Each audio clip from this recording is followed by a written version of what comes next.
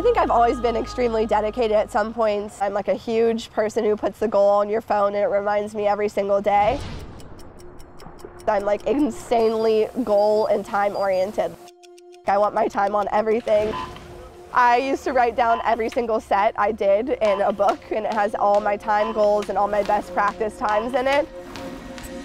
And then it's funny because like when I'm swimming in the 100 backstroke, I don't really think like, oh, what my time is. Baker at 27.90. She is well under world record pace. I realized I had gone out so fast because I had such amazing swimmers on both sides of me, and to be pretty far ahead, I was like, wow, I must be having a pretty good swim. At the wall, we keep an eye on the time. It is Kathleen Baker.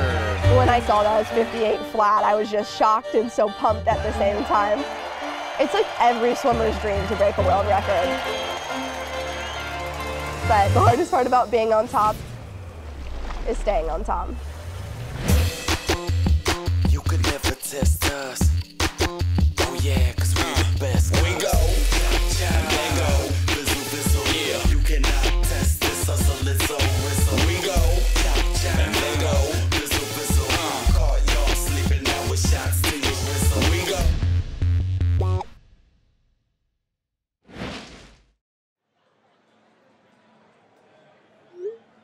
So your instructions are 133, brain off, a little bit more progressive each time. Definitely gets a round of parachute, a round of fins, a round of paddles. Gonna go 6 rounds of that. Dave Marsh, my coach, pretty amazing guy, technique guru, and is able to put my stroke together quicker than anyone I know. He's been my coach since I was 14, so he's really like made my swimming, so it's been cool for him.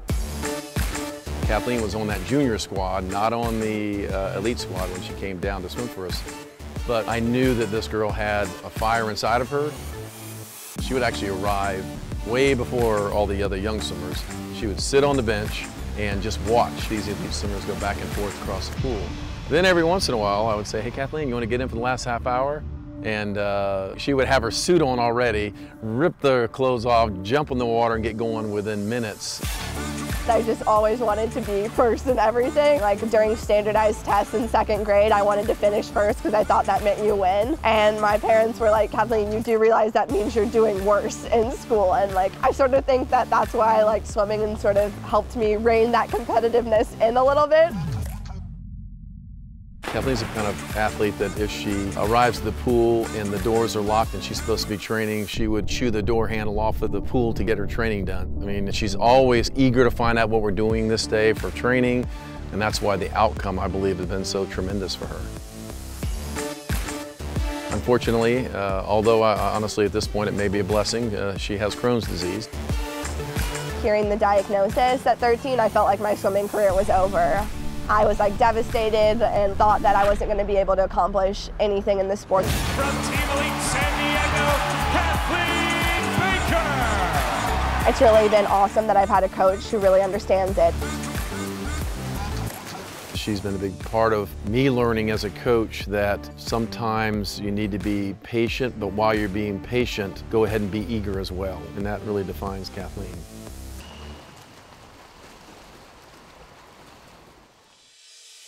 How important is it to have a good relationship with your coach at your level?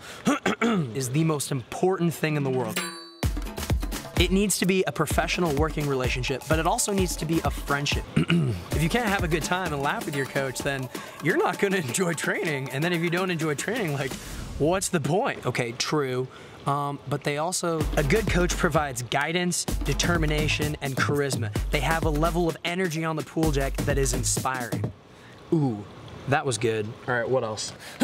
My voice is kind of messed up right now. I went to NCAAs last week and was screaming my face off. The goal of a coach in practice is to get more out of the athlete than the athlete thinks is physically possible. Pushing you to new levels and then in the end, reaping the benefits. It's their job to make sure you're mentally prepared to dive in the water and swim your absolute fastest. The role of a coach is different for each athlete. For me, I love being able to have an open dialogue. I think that's what's really special about David. You're able to talk to him about what you need. As a coach that's working with a highly motivated top 10, top 16 in the world, I think you really have to build a partnership. The rotation was sooner there. Now swim with that adjusted rotation. Try to time that up with this lighter weight. It's very, very rare that my expectations are exceeded. I think that's fair to say probably for a lot of coaches, because we expect a lot. Come on, fast! But I think the best kids like high expectations. Terry's had a huge role in my career. I grew so much as a person in college and learned so much about myself, and it's so awesome to be around someone who's so inspiring and like really gives a lot of women confidence. I think we really try to let our athletes become the best coaches of themselves. Typically, I will say to an athlete, hey, this is what I saw in your backstroke swim, but you watch it and you tell me what you see.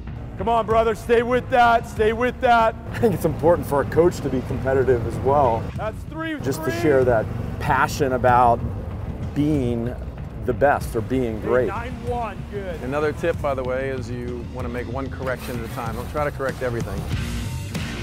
People always ask me, what does it take to be as successful as our top swimmers have been? And it's like they want the thing, and I'm like, no, it's not the thing, it's the everything.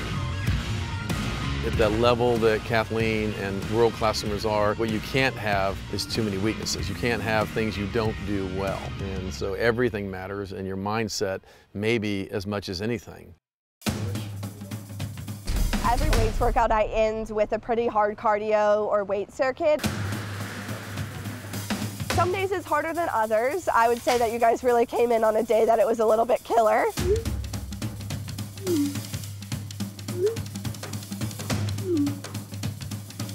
That was where it was supposed to end, but I asked for an extra ab exercise. Pull, 2 more, 5 here.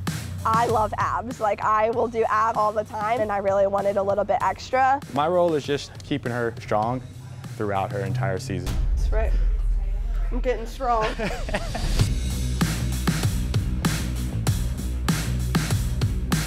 I love doing that because I know how hard it is, and when you're sweating and you're out of breath, it really makes me feel like I'm working hard.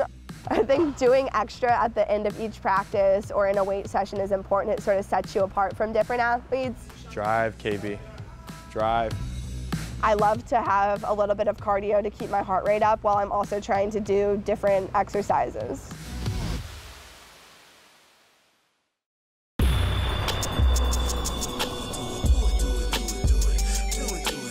Unique about backstroke is that you're on your back, and it's the only stroke on your back, and you don't really get to see anyone, and you really have to focus on doing underwater kicks. I like to put the wedge up on the highest it can go out of the water. I like to give that because it gives me a big shoot across the water. I definitely want to have a nice arch, but making sure I'm not just pushing up, but pushing out at the same time so I don't just have a huge arch and go deep. I'ma show you how to grind, show you how to shine, show you how to get that cake on. The most important is your setup in the water. How your body's riding in the water is critical. So if your head's too high, your hip's gonna be low. If your head's too far back, you're going to be plowing through the water, not swimming in the water. With the lead, Kathleen Baker. Working on your leg strength. For me, my legs get so tired by the end of 100 back that the kickouts become a little bit challenging to the 15-meter mark. First, foundationally, is the legs, kicking consistent, and then you want to create some power with the connection of the arms. So as the hand goes in, you rotate the body slightly, you grip water nice and high, and your body goes past the hand. I overreach all the time in my backstroke, and a lot of times it takes a coach like telling me and working with me, and we hold the pole over me so that you can swim and make sure you see that your arms are entering where they should be. She's doing this in order to feel her catch right away, because in backstroke you don't want to overreach behind your head, you want to be over your shoulder. And if you'll watch her, she'll tend to get up over her head, and then we just kind of nudge her back. I think it's the most painful stroke in a 200. My legs are shot, my heart rate is so high, I can barely get out of the water. So I definitely think that it's the hardest stroke on your legs. You know, to be in the best possible condition to perform at the highest level in 200 backstroke requires the best training. And I think we're on the road to building up that training right now.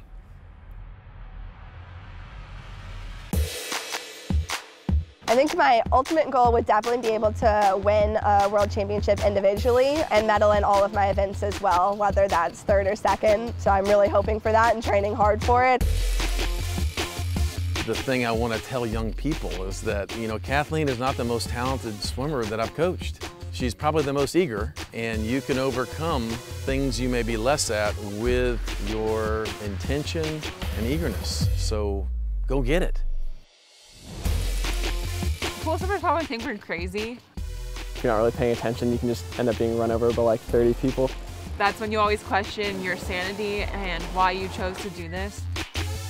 Most of the time you're just like, this sucks, just want to get out and get like a hamburger or something.